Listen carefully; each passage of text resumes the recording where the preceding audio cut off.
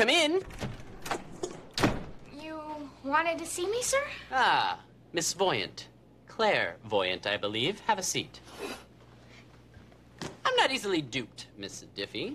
That's why I have here before me 3 bowls. Only one has a little red ball beneath it. Now, a true clairvoyant should have no problem telling me... Ha! Has nothing underneath. Now, if you want to know which bowl has the red ball underneath it, it's one of these 2. And to be more specific, this one. Could be a lucky guess. But I wasn't born yesterday. In fact, you should be able to tell me when I was born.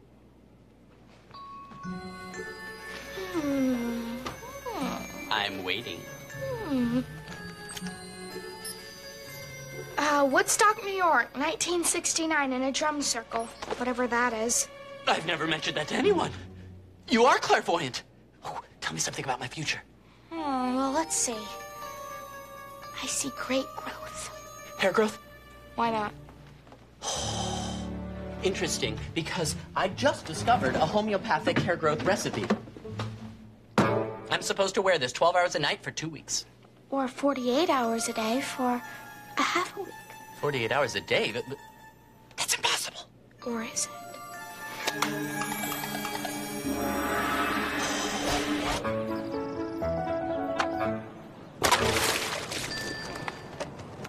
There's no way Grady's going to talk to me about a girl. But he'll talk to Phil.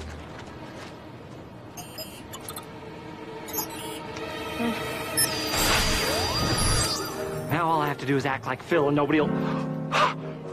That doesn't sound like Phil's voice. Mr. Diffie? Oh, no. What brings you to H.G. Wells? Oh, I was just, working at the hardware store where I work. Then I thought I'd come see how both my kids are doing, as their father. Your Pim is one very special little girl.